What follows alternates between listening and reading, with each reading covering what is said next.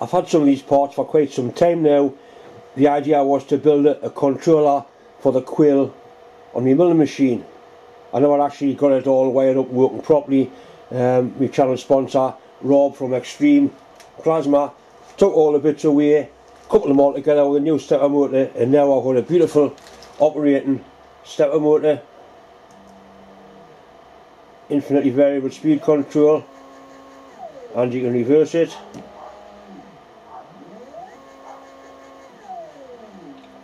All nicely wired up.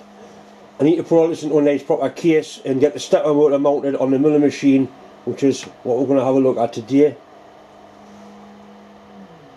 It's an amazing amount of torque that's got, it's actually phenomenal.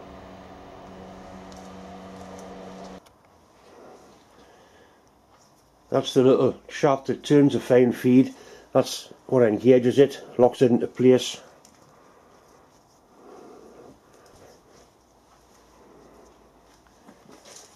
I'm going to put a tooth gear on there and a tooth gear on the motor, and the motor I think will probably go up there like that, mounted up there.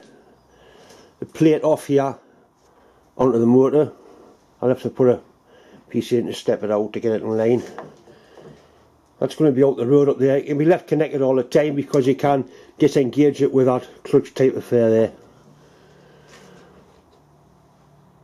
So we need to make a piece of plate to go from there to there in the space that to bring that along. There's a little bit of machining to do.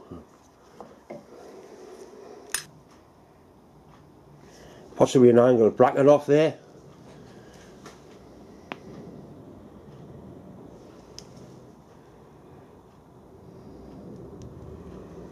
That would make it slotted into there, and that would allow it to tension the belt.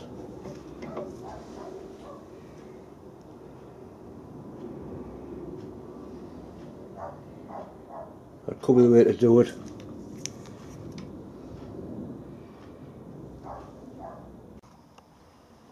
This is the coupling I used to use.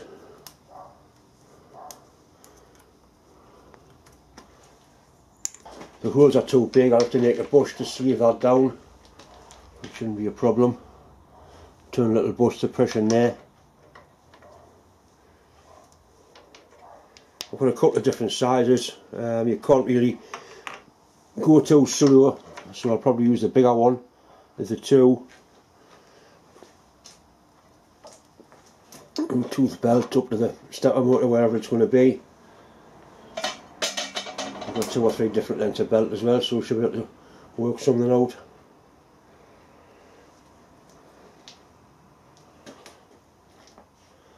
I think I'll take this out first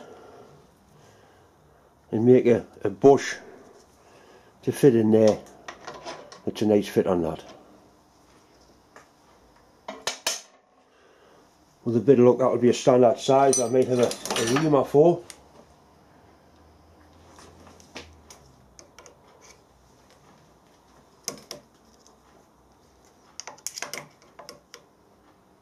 I've definitely got a 12mm reamer, so we can make a nice job of the bush for that.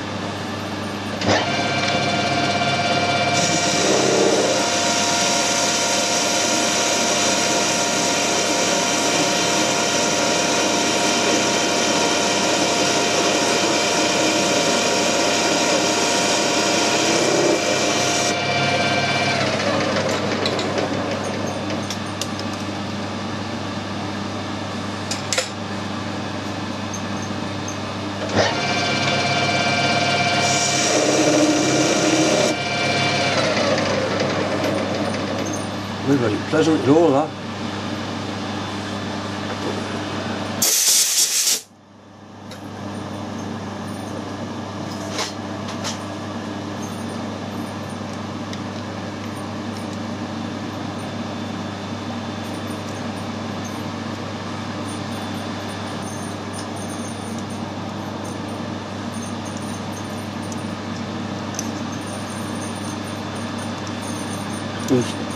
tips are that cheap, it's not worth messing about with them.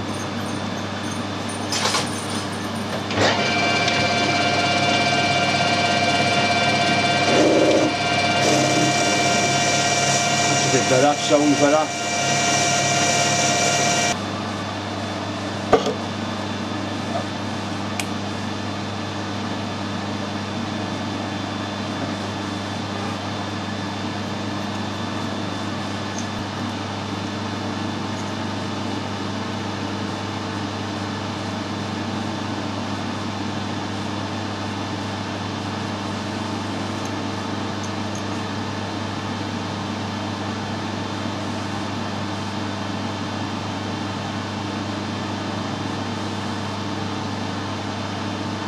$17mm.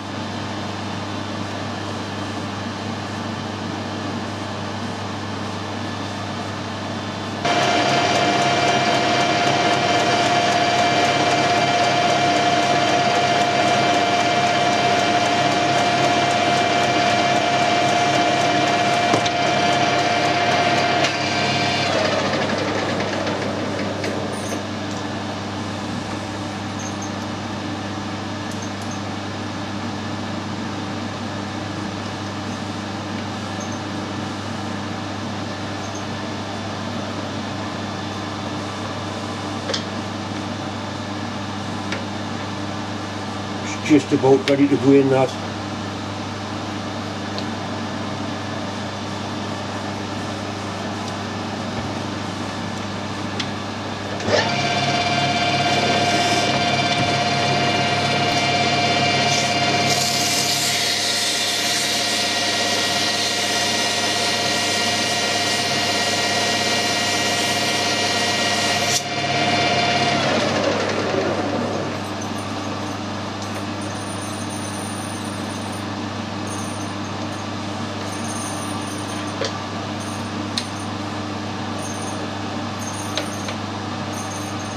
That'll press in there quite nicely at that.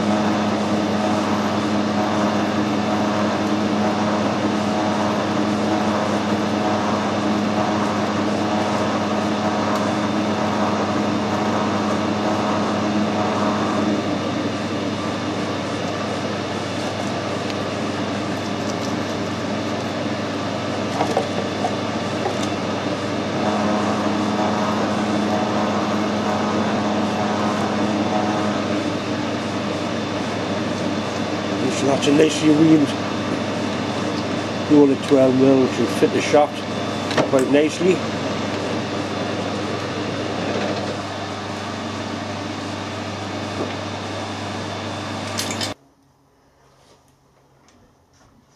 Right, that's a lovely fit on there.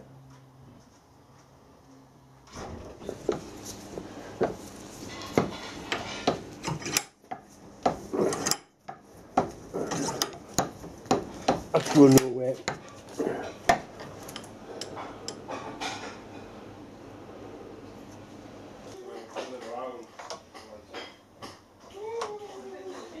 Lovely jubbly.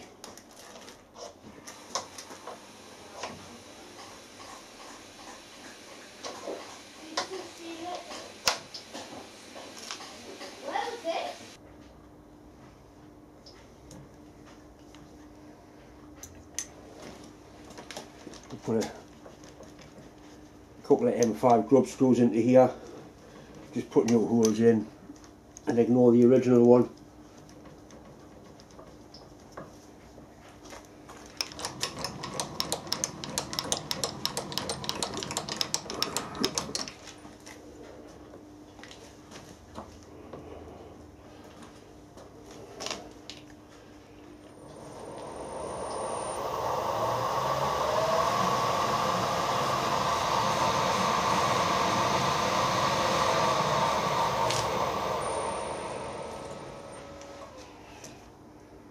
.2 is the top and drill for M5. Used M5 by 0.8.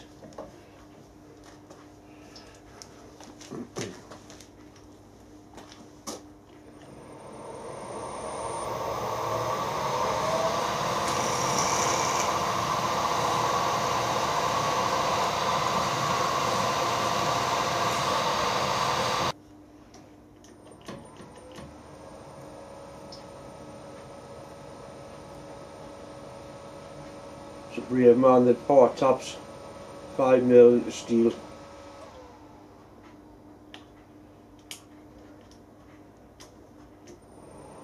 Or a stupid man, one or the other.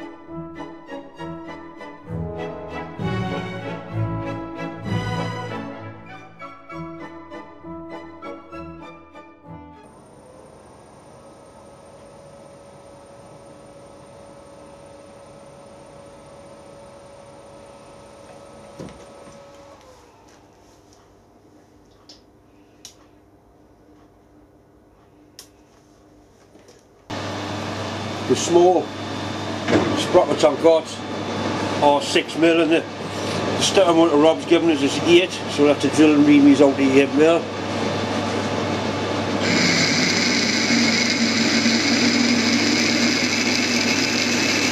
These will be soft material to us, right? So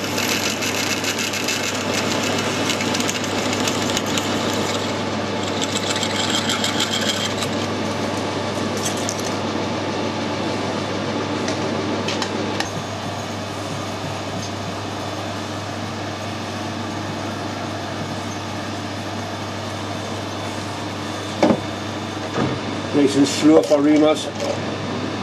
Plenty cut and paste on there.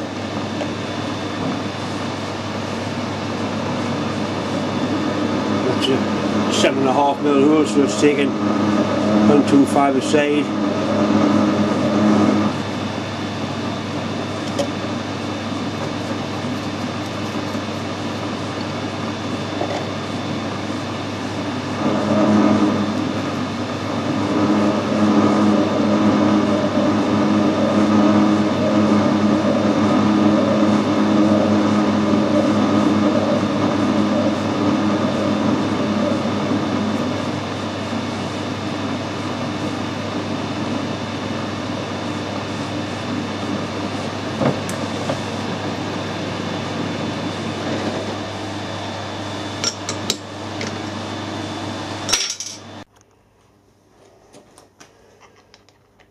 Right, so that's a perfect fit on there.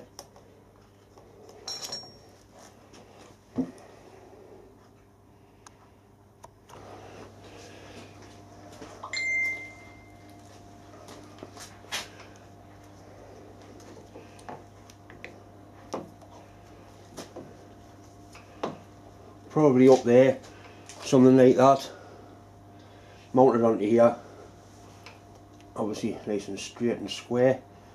We'll be able to plasma cut the bracket out, I would think, and fold it. Once again, it's just time to say thanks for watching, thanks for subscribing, and a massive thanks for all the well wishes.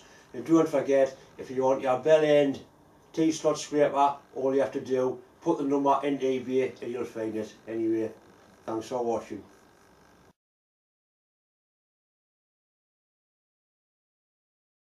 As long as that's clearance between that pulley and the motor. Oh, John, man. What did you throw down there for?